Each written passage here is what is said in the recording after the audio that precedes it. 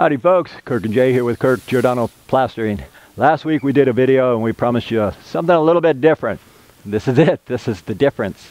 The fellas at Graco, my buddy Danny, he called me and says, Kirk, how would you guys like to review and use one of our plaster pumps?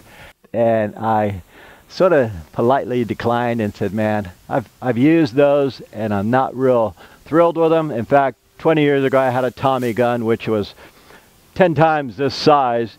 I needed that truck to pull it, it was so big. And a couple years ago I did use another machine mixer, very similar to this. The problem was it was too big to get into the elevator, so we had to carry it up 5-6 guys up a flight of stairs. No fun. But worse than that, it was 220. We were blowing fuses left and right. I sent half the crew home the first day. The second day, a similar thing, so I thought, gee whiz, let's just get through this day and no more of that stuff. But as I was talking to Danny, he said, well, Kirk, our machine runs on 110. Graco makes it, and you know who Graco is. And I thought, yeah, I've got an airless Graco paint sprayer for the last 30 years. Ugly as sin now because it's got paint all over it, but the quality's still there. Still pumps like new. So because it was Graco, I thought, hey, I'll give it a shot, man. And if we like it, I'll be happy to use it. You want me to review it? I'll give you my honest opinion. If we don't like it, guys, you will never see this video, because often we do videos with products, and if we don't like them, we just chuck the video. Maybe 1 out of 20. But for the sake of showing you guys, we're going to load up tonight. Me and Lou are going to lift this thing up. He says it's kind of light versus the 6 men for the other similar machine. So let's load her up, Lou. All right. I'm going to get up here. You grab the back. Let's see. I'll give you the heavy part since you're stronger than me. We'll throw this guy on the truck. That ain't too bad. We're going to turn this, get it situated, then we're going to throw that out. We're going to throw the hoses on, and my buddy Andy, he's a great pump man, he'll pump it. Anyway, I just wanted to tell you a little bit about this because they called me and asked us to review it. I appreciate that. I think that's kind of cool for somebody to ask our opinion. I'm flattered, you know, after 8 years and 800 videos, that makes my day. Today, what we're going to do is we're going to show you how to pump stucco onto a wall. We're going to be using a Graco pump, and we're going to be using the product of Quikrete. Quikrete wrote the book on plastering and stucco products. They've been in business for years, 100 years probably. We're going to match this finish right here. We'll just do a close-up to show you, and we'll show you how that's done when we get to the other side. All right, guys, we'll show you a little bit about the pump and the stucco that we're going to use. Here's the mixer. This mixer is pretty strong, very strong. How strong is it? With a hose and the air hose hooked up to it. See the house here. The height from the gable is 20 feet. This will pump upwards 60 feet. That is mighty strong. We used to use pumps back when I was union, and back then, a big Tommy gun, this is almost as strong as a big Tommy gun, and that's 3 times the size of this. Okay, what we have here is Graco's CM20. Now that is the mixer. You throw a bag on here, it adds the water by itself, so you get a perfect mix every single time. Now the pump here, that's a pretty pump. State art. It actually reminds me of the movie we just saw, Alien, with that head like that, but this is one strong pump. Hooked up properly. The hose, it's going to shoot the mud on the wall, muck. You can call it whatever you want. It's going to shoot the render, stucco, cement, plaster, all mean the same terminology. It's going to shoot it out of here, and here's our air hose, and of course, it's electric. What is the beauty of this machine for us? And I had a few of these. It's 110. 110 electricity. I've had similar machines like this that took 220. That's one of the best things for me about this. It's 110. Everybody has 110. The setup 110, 110. Real easy. I'll show you another thing about this now. The bags here, they're Quikrete. Again, these are 50-pound bags here. These are 80. Okay, now 80-pound bags are kind of heavy, and I'm no spring chicken, so that's heavy. Now these 50-pound bags, these are light. Why are they so much lighter? Polystyrene. That's basically styrofoam coated with a cementitious product. You'll get the same volume with this 50-pound bag as you will with this 80-pound bag. So for us, we can use a machine to pump this, or we can put it on by hand. The beauty of is it's lightweight. It's like putting on whipping cream. If you're used to sand and cement, this product here makes it so much easier, especially when you're spreading it. You'll feel the difference. With these products, can we shoot 3/8 of an inch for a scratch coat? Absolutely. Can we shoot 7/8 one coat? Absolutely. Can we do the dash finish with this pump? Absolutely. We can do 3 separate dash finishes. The house is a dash finish. So once we do the base coat, we're going to let that set. Then we're going to turn right around, set it to a fine dash, and then this is called a knockdown dash, technical word. It's kind of an easy finish. Looks difficult, but it's not. This will do a light dash, a medium dash, or even a heavy dash, which, by the way, we have a big house about this size, what we're going to do in about 2 to 3 weeks whenever they get their shear wall inspection and the windows in. Now this, I'm looking forward to that.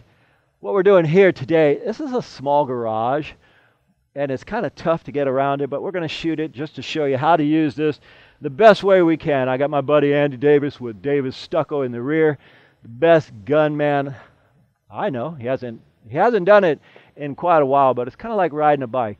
Me to work behind a pump, I haven't worked behind a pump in a long time, but I already know I can do it because I used to do it 20 years ago, and it's like a bike. I'm looking forward to it, actually. It'll be fun. It's instead of me putting it on by hand, I'll take the Derby, Andy will shoot it on, and I'll just simply either go 3/8 or we'll just go 1 solid inch. And when I say inch, technically it's 7/8 of an inch, to show you how it's done. So, all right, guys, we're going to go 7/8 thick, one pass. Just think of it as an inch pass minus an eighth. Stucco is usually 7/8 of an inch thick. All of our weep screeds, our grounds, our pieces of wood, everything is 7/8 of an inch. If you go an inch, what happens? Nothing. If you go an 1/8 inch under, what happens? Nothing. It's not a big deal. Now, what I'm doing is allowing Andy to get past me, because if I jump right on him, I'm going to get it all over me. And if you look at his face, you'll see why I don't like to shoot a gun. I'll Derby any day, but he's got mud on him. We used to have bandanas here, hats, you name it. We were fully protected and fully covered. But for the sake of this video, I'm not worried about it. I've had enough mud on me for the past 30 years. A little bit more ain't going to kill me. Okay, here I go. And with any, guys, with any same-day material, you Derby it or put it on once. Don't play with it, because if you play with it, you break the packs. And there are a lot of different materials. Pretty much all are the same in one aspect.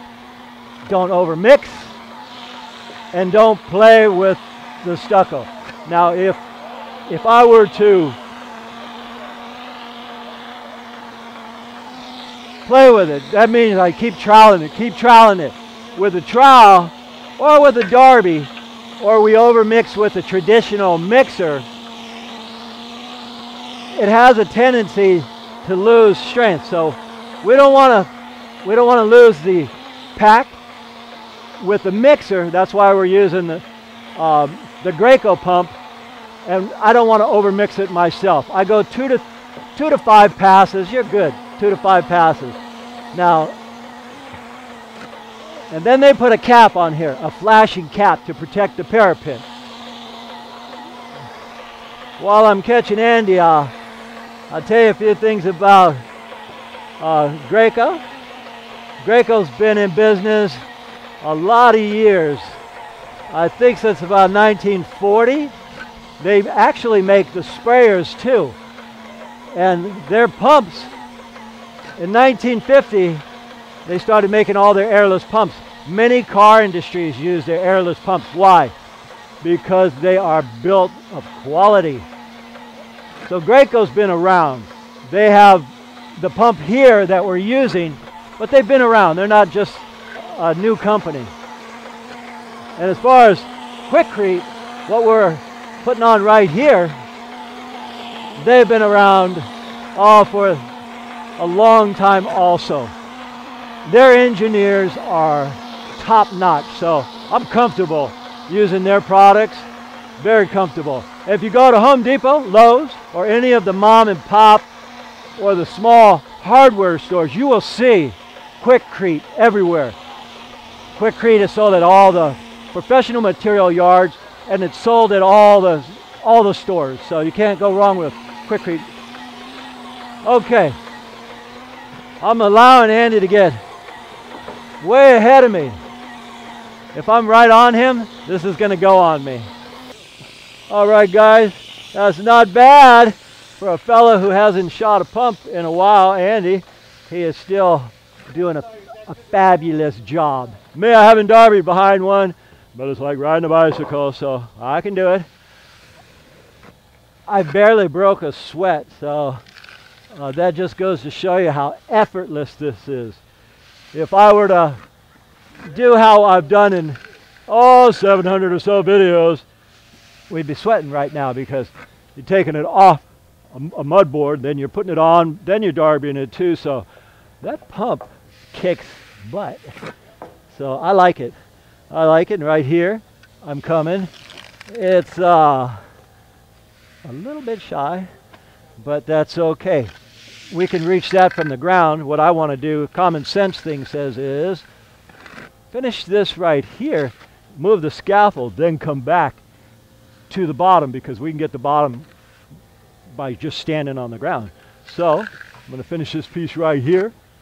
Boom, boom. And of course, guys, this system we're using here is great for contractors.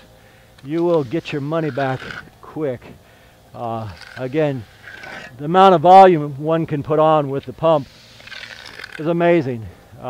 That pump with 4 guys can do as much as 15 guys by hand. And all right, guys, this is one job where a lot of you guys comment on our videos and say, "You stay so clean," because I have to wash my own clothes. But when you're doing behind a pump, I don't care. If you're a derby man, if you try to stay clean, this won't happen. So, now again, a lot relies on the pump man. Since Andy's the pump man, I can just relax. I've got a derby any day to pump. Don't do this, guys. Don't stand on the bucket. I'm only doing it because I'm so near to the ground. This is only a foot that I got to stretch. It's too much work for me to reset all that staging right there. And besides, we're going to drop back and double that up anyway. Common sense, guys, on a job. Safety is huge on the job. Oh, he turned around and got me. It's like being rained on. Fortunately, I don't mind getting a little bit playing in the mud. And you see how Andy's shooting that on. You shoot upward, guys, as a rule. If you shoot downward, the mud and the gravity pull it down, so always shoot upward. That's just a tip. Now my buddy Fred Smith, was Danny Smith Plastering. He just retired after 40-something years in the trade. Why is it that somebody gets so much time in the trade, they become one of the best in the business and they retire? Yeah, it's just how it is. He bought a house in the country and he said, "I'm done, I got 45 years in." But he can see a wall so well. Actually, Andy hasn't used the pump in years, and he's doing a great job. Kind of like an elephant, he never forgets.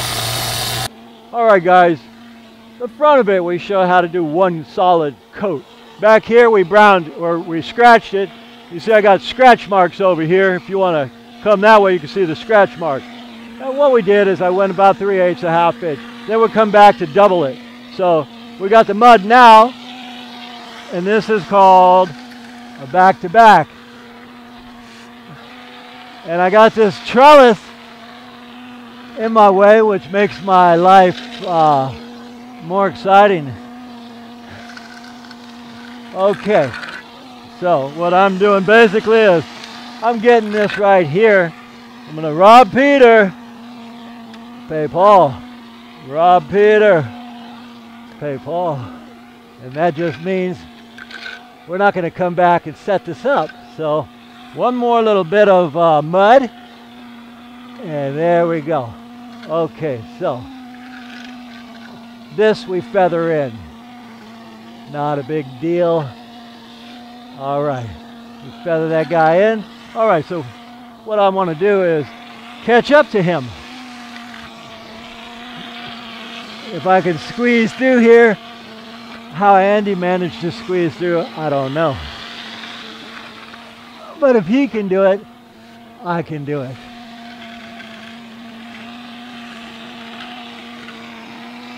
Yeah, baby. Yeah, baby. All right. That just goes to show you, even if you have obstacles, you can make it work if you know what you're doing. We know what we're doing. We just haven't done it in a while. Okay. Tied up. This is what you call an obstacle course here. Nothing we can't handle. All right, guys. After you shoot your base coat on, what I do is to match the finish of the house there, which is a light knockdown dash, we bring some of the aggregate out. I can see the polystyrene coming out. That's great. That's perfect. That's just what we want. So we got a very light dash already. We're going to use the machine to dash. You want to hook up, Andy? Yeah. I personally think the machine, the setup, is well organized. The harmony it presents, both going into one. Never mind the colors match, but it's just a well built machine. What do you think, Andy?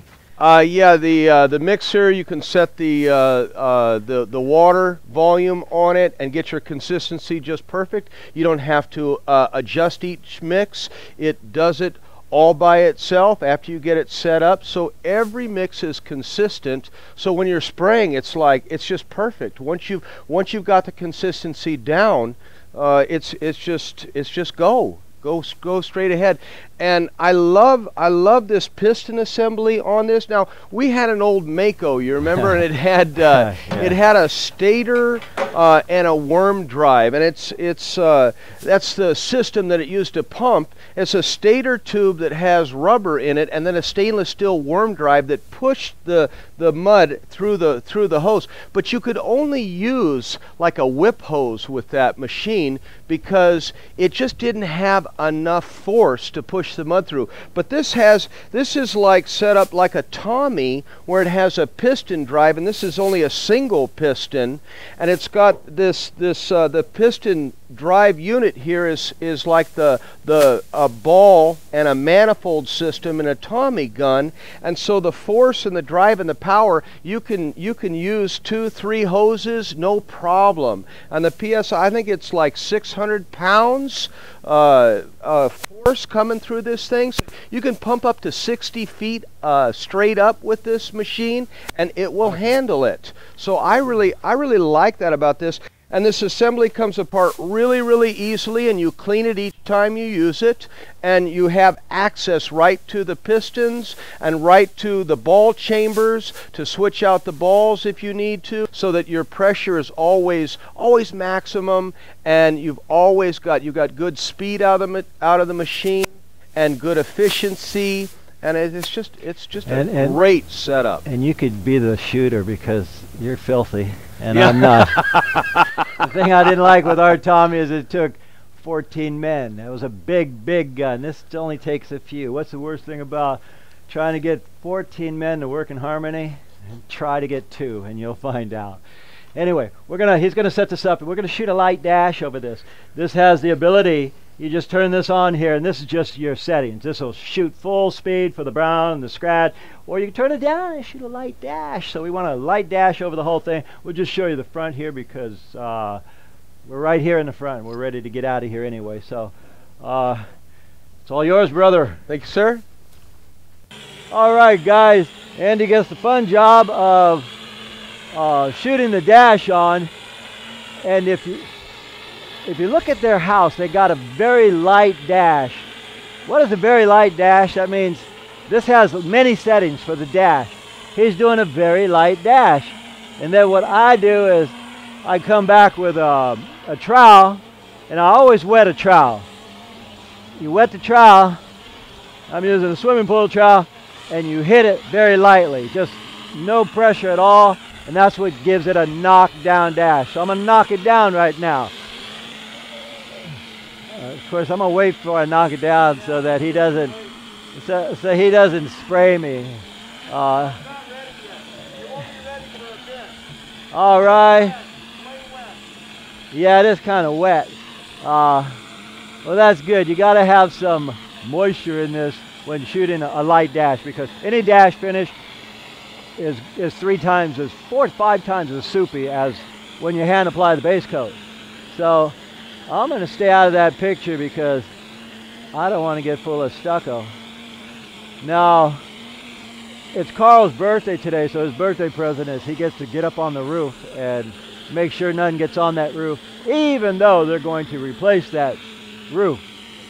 So I'll let him finish that. And okay, and here's what I'm going to do, guys. Now notice, if I press hard, it's gonna push it in. I won't have my knockdown dash. Barely grab it. Barely grab it, and you just barely touch it. Like a surgeon right here, guys.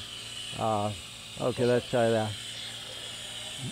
Barely anything, guys, because they don't have a heavy knockdown dash.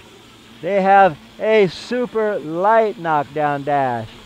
And the super light knockdown dash takes a good eye. You just, boom, and there it is.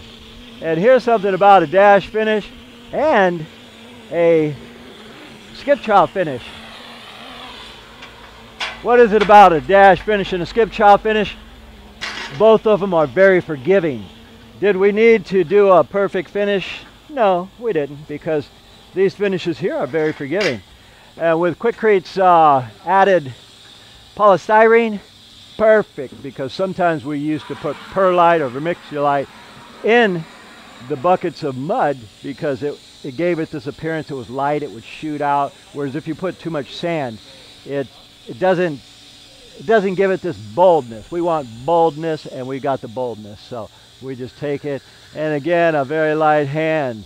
It's just been shot on, so you hit it too soon. Is not a good idea, so don't do that. Don't hit it too soon. Give it time, and it takes a little bit of practice. So that's just perfect with this material. The whole thing about being a good plasterer, guys, is know your materials. If you know all or most of the materials, you got 70% right there. The applications is just another 30.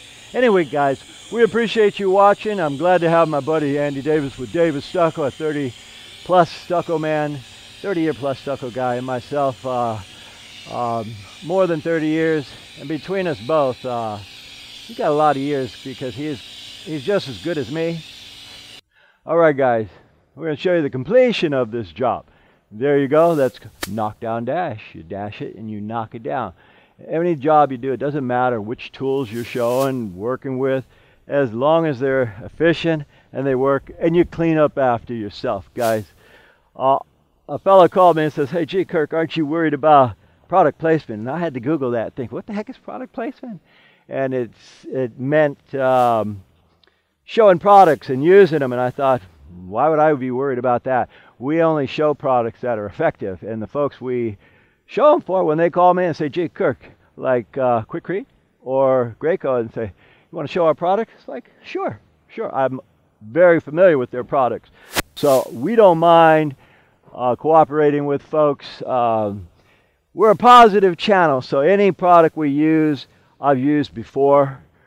If I haven't used it before, or I think it's a useless product, we simply don't do it and then say, gee whiz, this product sucks. We just don't use it. That's what I think of product placement. Any products that are great and have longevity, have been tried and tested for years and years, we don't mind working with folks and showing it. So anyway, there's the final completion. Watch that deck, Carl. Don't fall through it on your birthday. Anyway, we thank you folks for watching, and as usual, live long and plaster. By the way, folks, my dad and I are now members of Amazon affiliates, so if you're looking to buy any of the plastering or construction tools you've seen in our videos and you want to support us in the process, you can check the links below our video, or you can go to our website and get them there. If you have any other questions for tools we don't have linked, email us direct and we'll respond to you then. Once again, folks, we thank you for watching, and I really enjoy all your comments. If you guys like this video, please click the like button down below, and also if you enjoy what we do, subscribe to our channel so we can keep making these videos for you. My name is Kirk. And Jay. We thank you for watching, and from the entire Giordano family, we'll see you on the next one.